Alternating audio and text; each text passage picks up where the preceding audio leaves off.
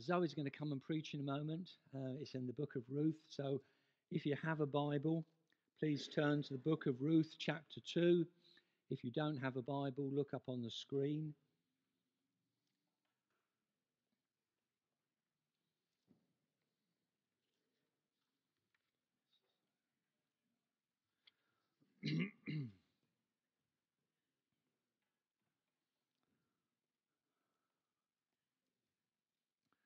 Ruth chapter 2, verses 1 to 13.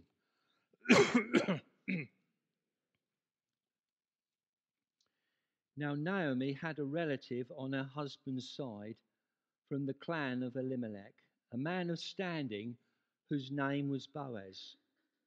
And Ruth the Moabitess said to Naomi, "Let me go to the fields and pick up the leftover grain behind anyone in whose eyes I find favor."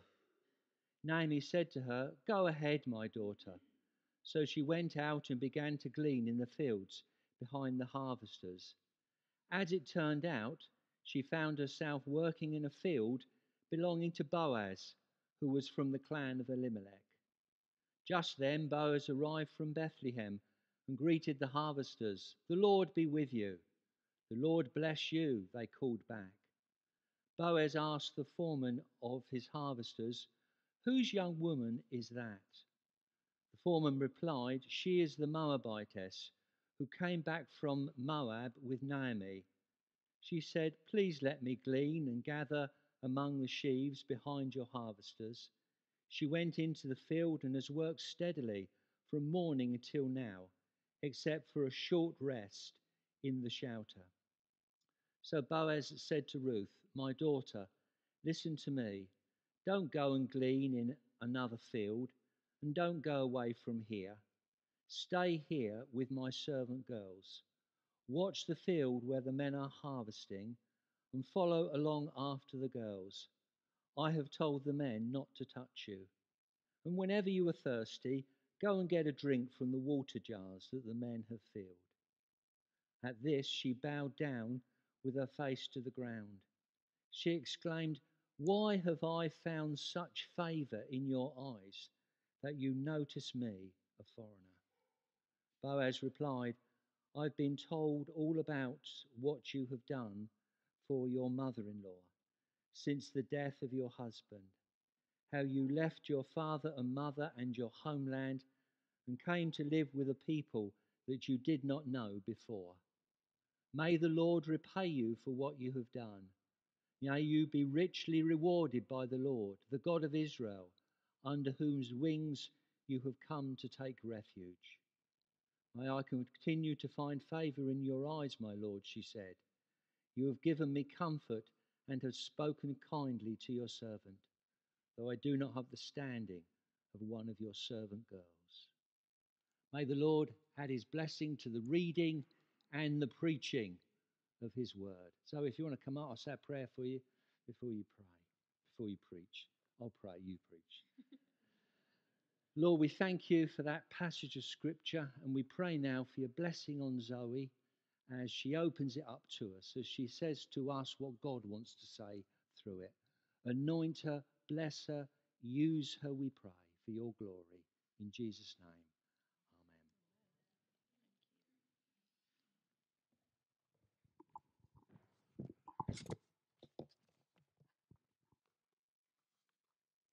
Thank you, John. God is good, isn't he?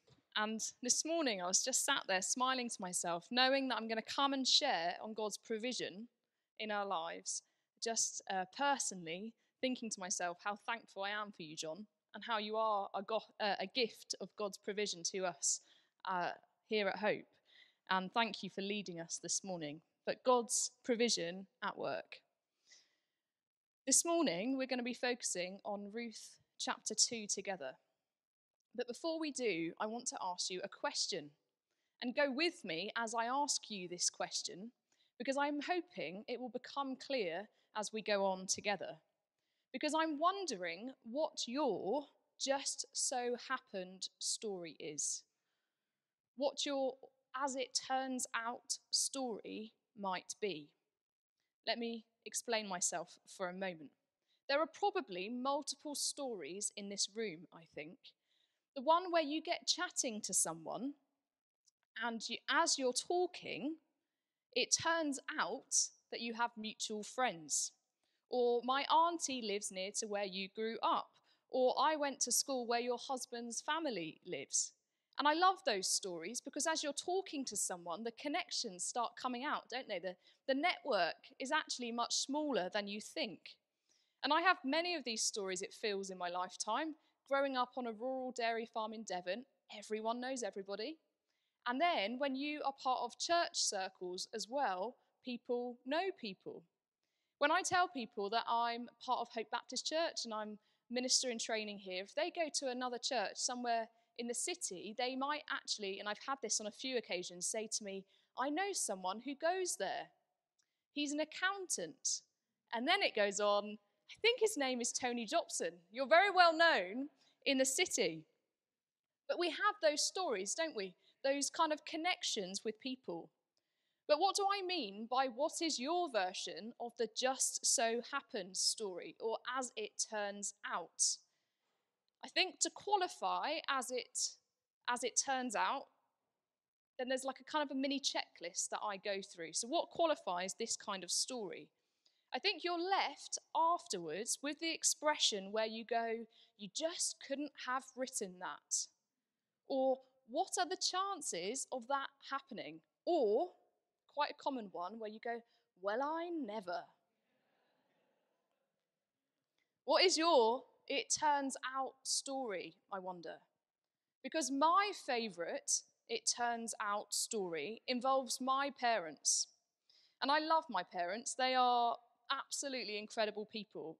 I've had the biggest influence on my life, and it goes without saying that I wouldn't be here without them. But they've given us so much love and an environment to grow up in and explore faith. But their it turns out story is how they met. And that's a wonderful question to ask couples, isn't it? How did you meet? But my parents met in France on an Oak Hall holiday. Now, some of you might be familiar, they're kind of Christian holidays, and you can go abroad and go on adventure. But they both went independently with their friends and met on holiday in France. And it turns out they only lived 17 miles apart from each other. One in Sidmouth, one in Columpton, if you know the area. But their circles hadn't crossed, they hadn't met each other. A farmer and an occupational therapist meet in France. And it just happens they live 20 to 30 minutes away from each other. And I love that story. But I wonder what your it just happens or it turns out to be story might be. Because that's the phrase that we find today in these 13 verses in Ruth chapter 2. And when I read that, it just opens the whole passage up for us, I think. We read about a few things that turn out to be the case. And the way the narrator is telling us about these events leaves us going, surely that's not a coincidence. And he's illustrating and portraying to us a God who is orchestrating each and every event. So where are we in the story so far? The scene is set. The story zones in on a family who are living in the days where the judges ruled. A community calling out for kingship leadership, where the community are living in sin, in strife, and in famine. And then we meet Naomi, who is experiencing such grief as her family move from Bethlehem to Moab, and along the journey she loses her husband and her 2 sons. She is left bitter and bewildered by her circumstances, and Ruth, her daughter-in-law, clings to her and goes on the journey with her. And this is such a gift of God's provision. And last week we were asking the question, why did Ruth go with her? And I was suggesting perhaps that maybe she has tasted and seen the God of her in-laws and then doesn't want to lose out. A Moabite woman excluded from the assembly of God is on a mission. She's clinging on, writing herself into God's story, making a claim on the land, the people of God, and the God of Yahweh. And last week I repeated the phrase quite often that Ruth is writing herself into God's story. And I suggested that Orpah, Ruth's sister-in-law, perhaps writes herself out of the story because she exits and she stays in Moab. But today, studying these 13 verses, I am wrestling with the same question. Who is writing the story? Ruth says yes to God. She pursues him. She clings on to Naomi. She plays her part in the story. But here we see today multiple, as it turns out, moments, or it just so happens. And we are reminded that God is the one writing and orchestrating his divine purposes through this narrative, through this story, through these people's lives. Ruth is saying yes to God, but God is providing all that she needs.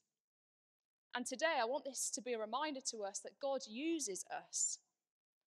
That Ruth both acts decisively and pursues God. We see her gleaning in the land for food today. But God is the one orchestrating and providing for all of her needs. It's both and. God and Ruth at work.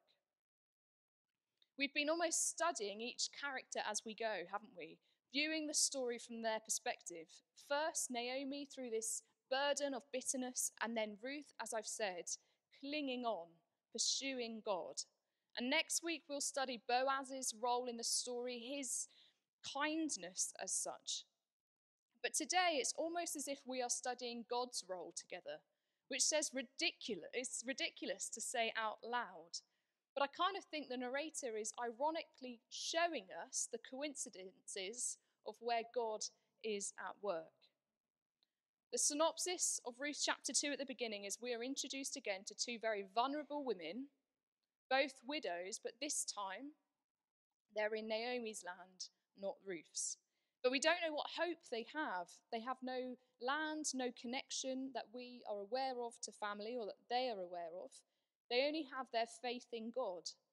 And for Ruth, perhaps this is a new faith, a forming faith. We've said last week how she is on a faith journey, claiming this God to be hers. And we know that Naomi's relationship with God at this moment is full of bitterness, that her view is that the God Almighty is against her. But like I've said already, the narrator is pointing out for us these turns out moments where God is providing for them through his law. And we kind of see the law as a framework of safety, allowing these widows to find shelter and revealing to us God's consistent heart that never changes. So let's just consider that for a moment. Where are these moments that I see? The first one we read about comes at the very end of chapter 1, verse 22. We are told, so Naomi returns from Moab, accompanied by Ruth the Moabitess, her daughter-in-law, arriving in Bethlehem as the barley harvest is beginning. So why is that significant? Because it turns out that God has a plan, or a framework or a safety net in the law that ensures that the vulnerable, the widow, the foreigner, the sojourner, the alien in the land would be provided for. A framework that was limited to a certain point in the year, harvest time. We read in Deuteronomy chapter 24, verses 17 to 22, the following commandments for the people of Israel to live by. Let's read it together. It says, "Do not deprive the foreigner or the fatherless of justice, or take the cloak of the widow as a pledge. Remember that you were slaves in Egypt, and the Lord your God redeemed you there. This is why I command you to do this. When you are harvesting in your field and you overlook a sheaf, do not go back and get it. Leave it for the foreigner, the fatherless, and the widow, so that the Lord your God may bless you in all the work of your hands. When you beat the olives from your trees, do not go over the branches a second time. Leave what remains for the foreigner, the fatherless, and the widow. When you harvest the grapes in your vineyard, do not go over the vines again. Leave what remains for the foreigner, the fatherless, and the widow. Remember that you were slaves in Egypt, and this is why I command you to do this." Here we read this clear instruction for the people of God to remember their heritage. They were slaves in Egypt. They were impoverished, living in a foreign land. So the encouragement for them now is to leave food behind for the foreigner. Don't take it all for yourself. Don't go back over it a second time, only having concern for yourself. Leave the corners, leave the edges, leave the leftovers behind. Why? Because we see repeated throughout Scripture the Lord's heart, care, and concern for the weak, for the orphan, for the widow, for the stranger, for the alien in a foreign land, for those in need, the poor, the outcast, the hurting. And Jesus later models this heart for people in the way he chooses to spend his time with people. And Ruth and Naomi, they're in this vulnerable, volatile situation, but it turns out the law historically written into the story of their people would provide for them. The law reveals God's consistency. It's a thread throughout Scripture. The Lord provides and defends the fatherless, the widow, and the stranger. So after a brief discussion in verse 2 even, of chapter 2, we kind of see Ruth go with Naomi's blessing to glean the land. But here we go. I think before we see our next it turns out moment, we are let into a secret, I feel, by the narrator at the beginning of the chapter, where in verse 1 we are told that there is hope, but they don't know about it yet. It says, now Naomi does have a relative on her husband's side. I kind of think we're not to tell anyone that yet. It'll be a surprise to them, like we're kind of planning a surprise birthday party. But he is from Elimelech's family, which is Naomi's husband who died, his clan. And not only that, we are told, we are let into the secret that he is a man of standing. What does that mean? That's code for wealth. He is a good, honourable person, and his name is Boaz. So then when we pick up the story again at verse 3, we read that Ruth goes out and begins to glean in the fields behind the harvesters. And then we read it, it says, and it turns out that she found herself working in a field belonging to Boaz. And we've been told who he is. What are the chances? Well, I never we're supposed to go. Maybe I'm over-egging this morning, but I want you to see this, that God is consistent. He's the one orchestrating the story. He is in this. His nature is being revealed. He is the same yesterday, today, and forever. He never changes. His nature and character is consistent. His ways are the best ways. His law, his word is providing a foundation for life for his people to live by. And it's an expression of his grace and his character that is for the vulnerable.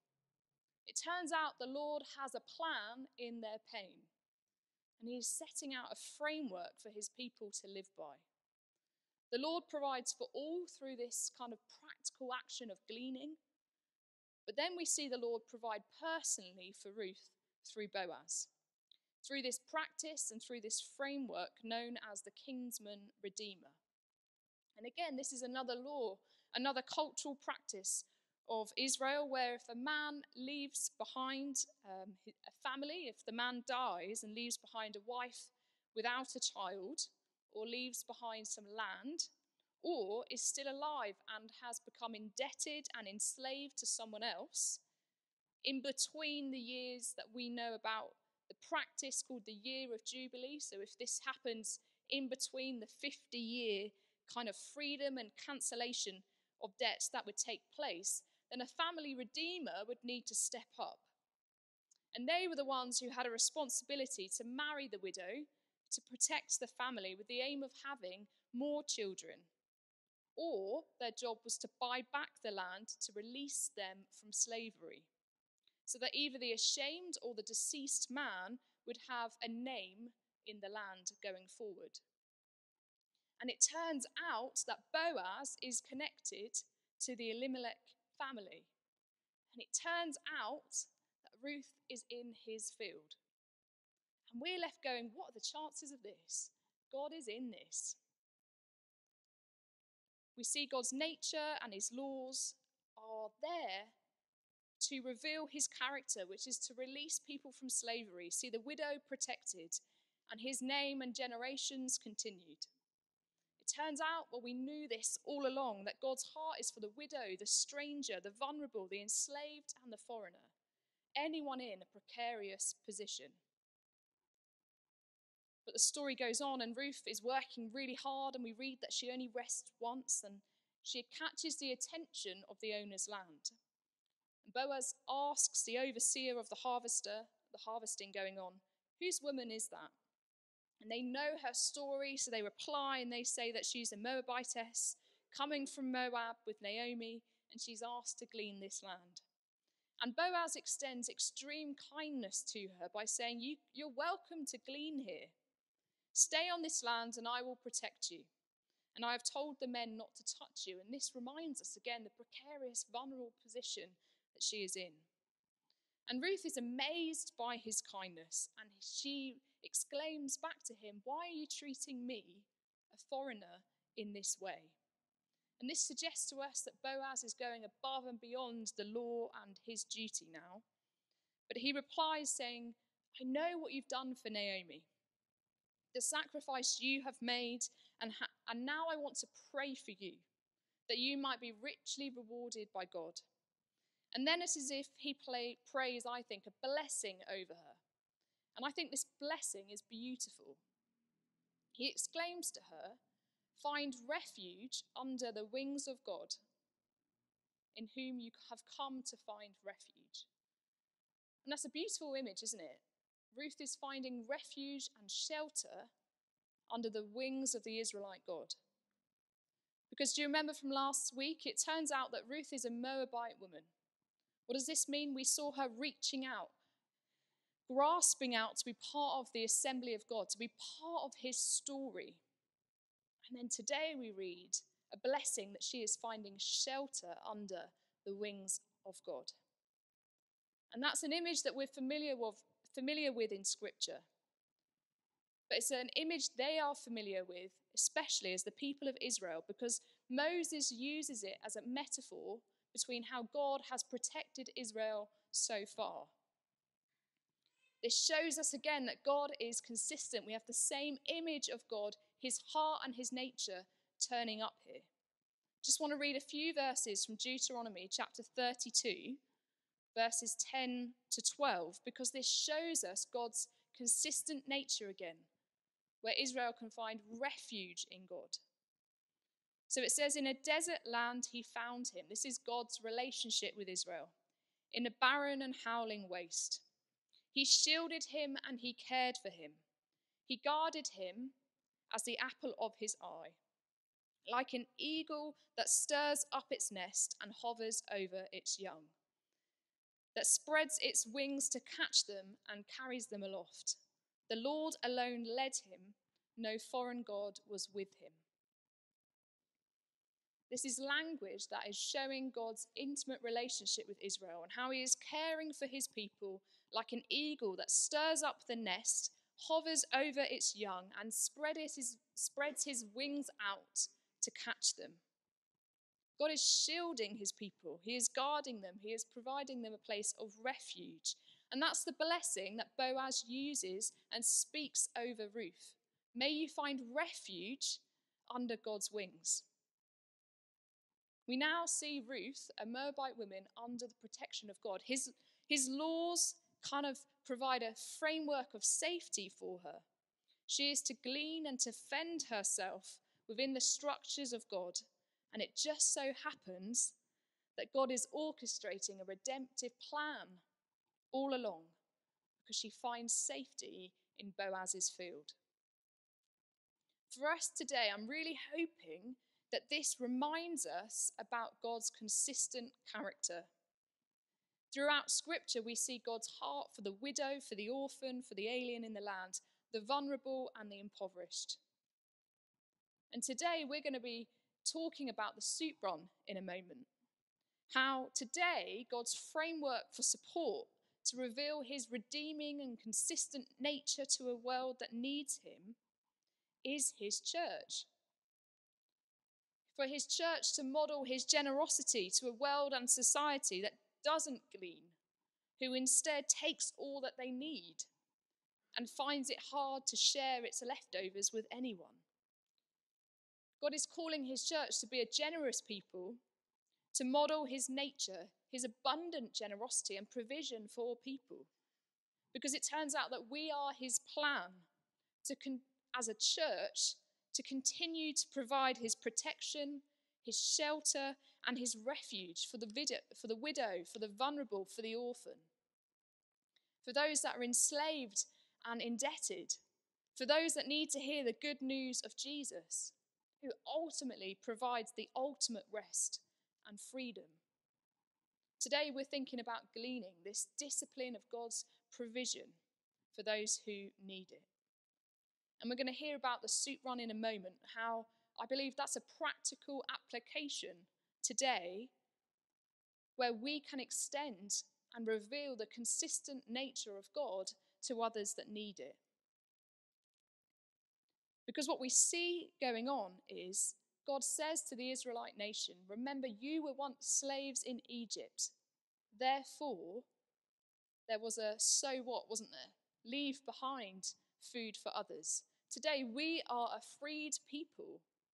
And the challenge for us is the same. What are we going to do as part of our worship to help free and extend that grace towards others? Because it turns out that we have experienced God's incredible generosity in our lives. And so there's an encouragement for us to extend that to others. What are we doing to extend the shelter and protection of God to those around us who need it? Today we've been thinking about God's provision. How it turns out that God is at work. And it turns out that God uses us. So extend and offer an invitation of his refuge and his shelter to the vulnerable, revealing his nature as the God who protects those on the margins. So before we respond practically this morning and in prayer together, I'm going to invite Bronya to come and help us just profile what we're doing at the moment in terms of our work with the soup run. And I've asked Bronya too to share some stories of provision where we've seen God provide for those in need, where we've seen God kind of, the prayer that we use for those that are familiar with, kind of involved in the soup run at the moment, is this loaves and fishes prayer, where we have seen God provide miraculously everything that we need for those that we are hoping to help. So the first question we're just going to think through together is, what is the soup run, if you're not familiar with that? And what is our current involvement at Hope? And then just to share ways that we could get involved, a practical application from our word this morning.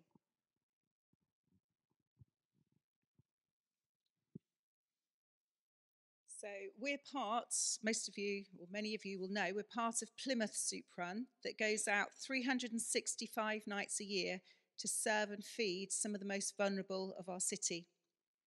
Hope's Soup Run are responsible for every Monday evening. This whole ministry, we believe, is truly love in action. And we have so many it just happens moments. And as Zoe said, those of you involved in the prayer team or in any way, it's just been incredible how God's really blessed us and provided. So we're really grateful for the huge number of folks involved, all working together for this common goal. So in a nutshell, Zoe and I are just going to tell you some of the areas that we've split things into. So we now have a team of coordinators which break down what's needed in different areas and hopefully lightens the burden for everyone. So one of these teams are the team that collects the food that is kindly donated to us. So that's free food from M&S. That's a collection on a Monday night. And then there's food from Nando's and KFC, as well as the pasties that we give out. And the pasties are also collected on a Monday, and the chicken is collected on a Friday. And Charlie Dorr organises this team. And if anyone has some free time around 4 o'clock on a Monday or on Friday morning that could help us collect food to give out, we'd love to hear from you. Even if that's just once a month, once every 6 weeks, that'd be really Great. Then we have the kitchen leads. This is a really important role, and they plan and they buy food as necessary and lead the prep teams that we have coming in. And actually, if you love to get involved with helping kitchen coordinators, then we would love to support them by having people from the church come in on a Monday night, as well as the external teams to help prepare lots of sandwiches and lots of food. So chat to us. We could do with about 6 to 8 more people to help in the kitchen. But also people give clothes and sleeping bags and toiletries, and that's another way that people can practically help. And then there's a team that comes in that go out and they meet and engage with the people and feed them soup and the sandwiches and serve those on the streets from all across the city as we stop on the bus in 4 different places. So again, as we say, we're hugely blessed that serving teams up are made of teams from, as we say, all across the city and individuals, and as well as folks from here at Hope. We use our minibus that I always call Bessie, and there is always a driver who is the team leader for the evening. The driver is responsible for the smooth running of the evening, briefing the going out team. We may have heard from Plymouth Soup Run themselves something that's happening in the city. It might be a safety concern, or it might be somebody to look out for. So we brief the team and they maintain safety and they make decisions on referrals. We can, if we meet street homeless people, we can find out where they're likely to be sleeping and pass that information on so that then they can be found in the morning, and hopefully we can help get them into the system to find them accommodation. And that's just a few jobs that they do. But distinctive to us, each Monday night we send out 2 prayer pastors, and their role is to offer spiritual support to anyone and a listening ear when we hear stories. And the serving team enable them just to go out and mingle and chat and listen to any of the Soup Run clients that are interested. And as they do that, if it's appropriate, they offer them prayer, and that is really well received. We're also there for the teams that we go out with as prayer pastors, and it's good to outreach to those we serve with. Sometimes it might be the only time they come in to contact with people from church or Christians, and I think often churches these days might have a bad name. So as we mix and mingle with them, it's hopeful that they see something in those of us that go out from church that is different and they want to know more. The prayer pastors will do a simple blessing to those in the kitchen, and I don't think we've ever been refused, and nobody's ever said, no, I don't want a blessing. And we also bless the team as they go out. And then there's a team of people praying at home on a Monday night, and they have notifications via WhatsApp when we pray for people if there are prayer needs. They kind of get put in the WhatsApp chat so people can be praying at home as well, praying live as we're out on a Monday evening. So those are a few different practical ways that you could get involved, because I think today's passage is practical. The discipline of gleaning is a practical outworking of the law, which is God's nature revealed to us. So if you want to get involved practically in any of those ways, collecting food, helping in the kitchen, offering clothes and resources, going out to offer the food, driving the bus, praying live at home, or being a prayer pastor, then we'd love to hear from you. And today also there's an opportunity to give financially towards Soup Run. And there are 2 ways you can do that. There's a box at the back, just being modelled by the host team there, that if you want to give any cash donations, you can do. Or if you use the card machine, there's a way of the money going straight to the Soup Run. Because we do, this costs the church, and we fundraise money, obviously, as we buy lots of food and sleeping bags as well. But today we've been focusing God's provision. So finally, I just want to ask Bronya for any answers to prayer that we've seen on the Soup Run, ways that we've seen God's provision. There's just turnout moments where it has to be God at work. And then let's just end with a story of encouragement. Thank you. So I've got several little examples, but I think over the last few years, the examples are endless. Firstly, when we looked at starting prayer pastors, we were told there would very definitely be an opposition to our presence and we would not be allowed to do this. We've never encountered opposition. We are, in fact, not only accepted, but we are supported and encouraged. And some of the people that we were told might be against us have actually brought people on the soup run to us and say, will you pray for this person? So that, I think, is a just absolutely massive answer to prayer for us over the years. In the early days especially, we'd often feel an unease, an aggressiveness when we were getting towards a stop, and you could feel it in the air, and it could be quite frightening, this tension in the air. We'd put a quick message on the WhatsApp, explaining this, and we'd feel, as people prayed, we'd feel a real peace descend. It just so happened. It just so happened many, many times. And one situation that my Tom will tell you about, one situation was diffused by the donut. So do go and ask him how he diffused quite a serious, what was going to be a big fight with a donut. I'd read a book at one stage by a lady called Heidi Baker. She wrote of modern day miracles in the work she was doing, of food being multiplied to be enough when they had food for maybe 20 and food was suddenly available for 200. They fed 200. And I said to God, wow, I just love that. I'd love to see that. Well, it just so happens that one of the first times I went out, everybody was asking for hot chocolate. And I just knew we were going to run out. But this chocolate pot, I kid you not, just went on and on and on. And everybody who wanted hot chocolate had hot chocolate. It was like the magic porridge pot that you hear in the children's stories. It was absolutely amazing. And I just praise God that, I'd asked him to see that, and I have seen that multiple times.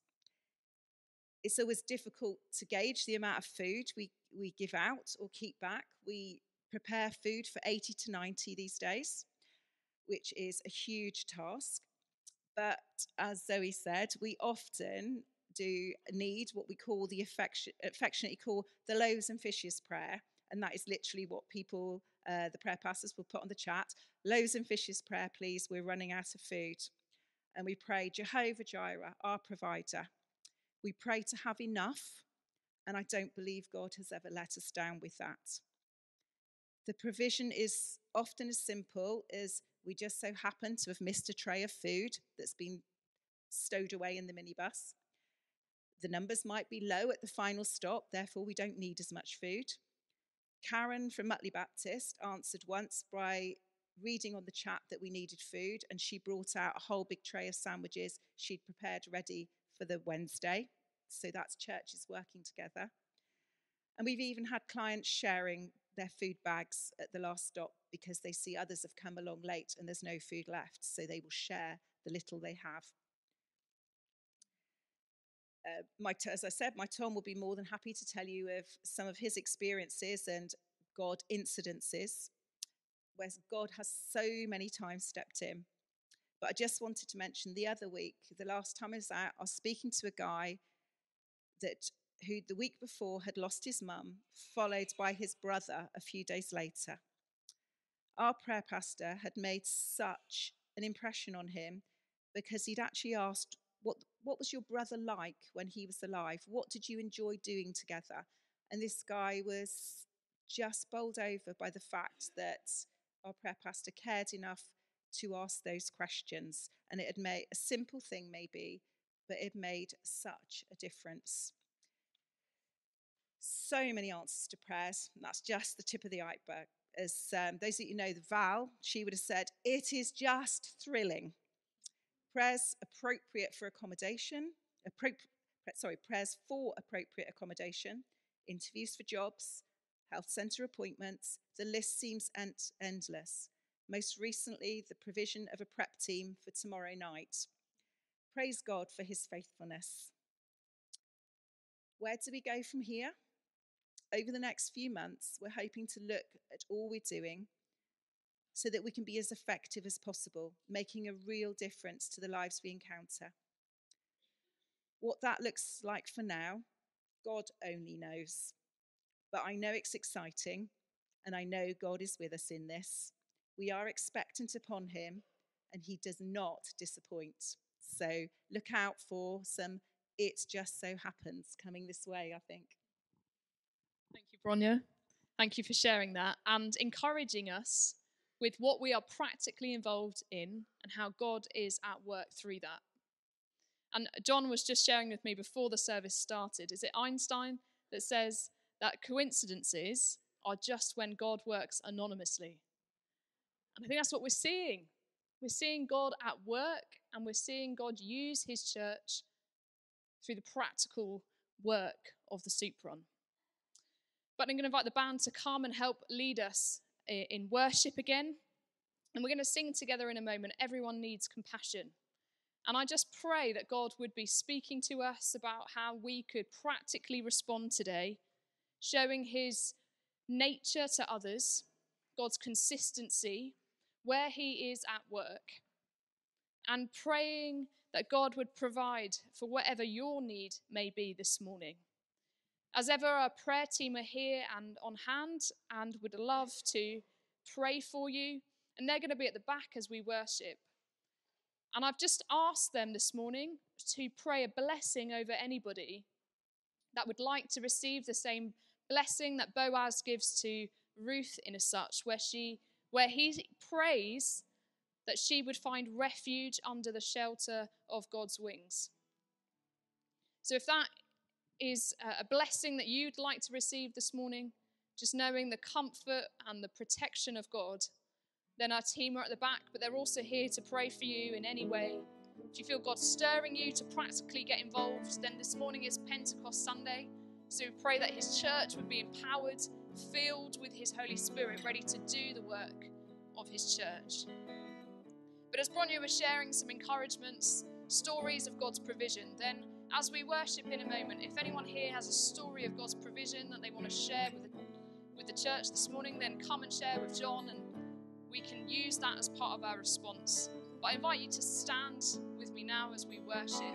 And let's use this as a song, as a declaration, that he is mighty to save, that he is a compassionate God, that he is the God that never changes. He is the same yesterday, today, and forever. And I just pray that God would use his church to extend his compassion to the world that needs it. And I just pray that people would find refuge and shelter under the protection of his wings. And that we would see stories and stories and stories of as it just turns out to be the case where God is at work.